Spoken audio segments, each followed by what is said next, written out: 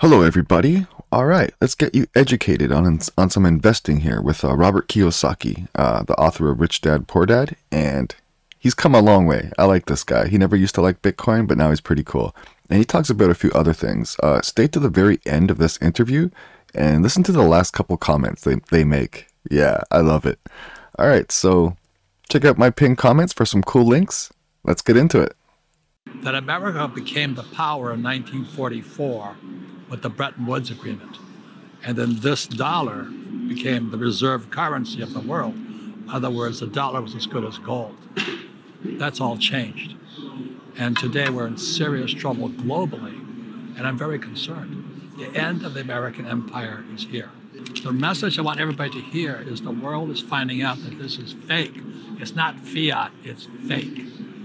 And so the reason I don't get invited to CNBC anymore is because when I'm on there, I say I do not invest in anything that can be printed. You can print this. Real estate is, I think the toughest industry is be a junior miner, which is here. There's so many variables. Mining is the toughest industry I've ever been in. And real estate is just as tough.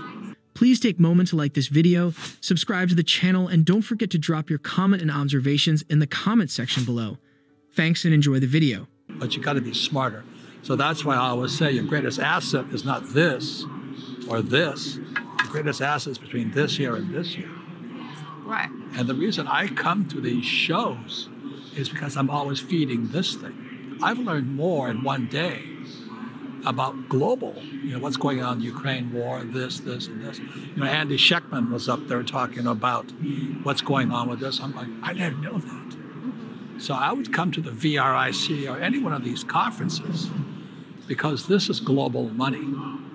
And to be good at gold, you better understand the world. This here is global money, it's silver. So today I'm learning about lithium and silver and copper because it's resources. And so that's why I come to the VRIC, is to get educated. I'm baby boomer. Trump and I are baby, we wrote 2 books together. So the baby boom caused a boom. So my generation, the boomers, was at 46 to 64. We had the easiest of any generation in history. So I graduated from the academy in 1969. You buy a house, it goes up. You put your money in the stock market, it goes up. So the boomers have only known boom. They caused it. Do you know what I mean? But now as the boomers retire, the baby bust sets in. And that's my warning to all the boomers who in so this is 64. In 1974, the 401k was created. Yeah. And the stock market went through the roof. And the reason they put money into the stock market, because my generation's parents, my mom and dad, didn't trust the stock market because the market crashed in 29. Right. So they had to find a way, Wall Street did, to get my generation, the boomers, into the stock market. So they created, voila, the 401k. The 401k. They stopped the traditional pension from most companies. Correct. And created 401ks. Correct.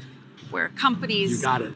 contribute And the to stock match market went up, contribution. real estate went up, and now the bust has started. I talk about things I do. I don't write or talk about things I don't do. Yeah. So like this guy Biden, I'm not Republican or Democrat, but I don't listen to what politicians say, I watch what they do.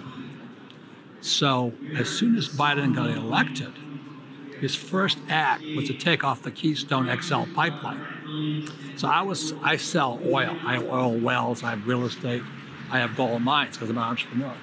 The price of oil went from $30 a barrel when Biden came in, to $130 a barrel. Inflation went through the roof.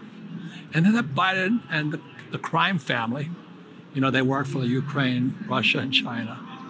They say, well, the oil companies are greedy. Well, he cut off our oil. Civilization runs on oil. So when he took out the Keystone XL pipeline, inflation went through the roof, and this is the real problem. The middle class came down. You see, when you raise inflation, he was killing. When he took, you pumping gas in your SUV, your mom and pop, you got 2 incomes making $100K a year.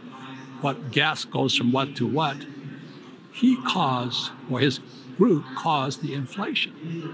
In financial education, there's fundamental trading and technical. Technical is the up and down. So when I saw Bitcoin go to 20,000, I don't know when it was, then it dropped down to $1, so what's toast?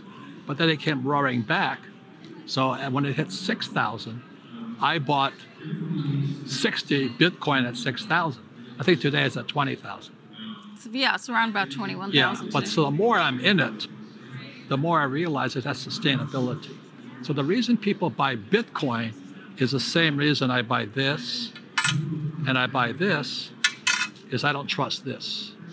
It's the same reason. I want to say one last thing. I mean, these academic geniuses like Bernanke, the PhDs from academia, he destroyed our economy. Bernanke destroyed our economy by dropping interest rates so low and printing money. Now we're the biggest debtor nation in world history, and they give him the Nobel Prize. What is wrong with our country? What is wrong with us? And we're supposed to be the reserve currency of the world after 1944. Why don't we teach kids that? Why don't we teach them it's a 1619 project which changes history? Why is our education system so corrupt? But that's the story of rich dad, poor dad. My poor dad, PhD from Stanford, Northwestern, near Chicago. He knew nothing about money. My rich dad never went to college, but he did know this was real and this is not real. Well, as a Marine Corps pilot, I've killed a lot of people. And so what I see going on in Ukraine, my heart bleeds. I feel for the women and children more than the soldiers. But I'm so old, like I started buying this, 60 years ago. But even before that, in 1962, I believe, I grew up on the island of Hawaii, the Big Island. And I saw an atomic bomb go off. So there was Christmas Island south of us. And my family are watching television. I'm probably 14 or 15 years old. And I see this flash go through the house. I went, what's that? What was that? What it was Christmas Island detonating a small bomb. As a test. Yeah, that's how they tested the weapons. So my family, we turn off Johnny Carson or whatever it was, and we go to the window, and the paper described it exactly. It said it looked like somebody poured blood in the sky. So when Rickards is talking about possibility of nuclear war and all that, I think the reason it's easy to talk about it is you haven't seen it. Like most people haven't killed anybody. When you see that, I'm anti-war now. It's horrible. It was horrible what we had to do.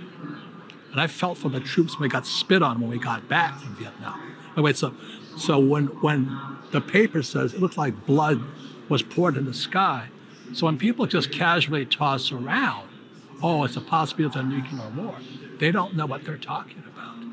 I am a U.S. Marine. I'm a ring knocker. It means I went to the academy. Yeah, I'm as hardcore military as it become.